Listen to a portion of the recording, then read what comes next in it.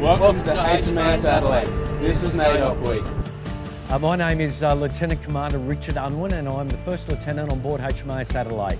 My role in the Navy Indigenous Development Program was as Deputy OIC and Divisional Officer for the recruits in the program.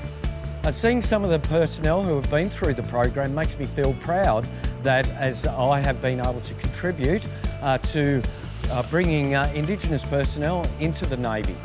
It's extremely important to recognise NAIDOC Week not only in Navy but also in Australian society.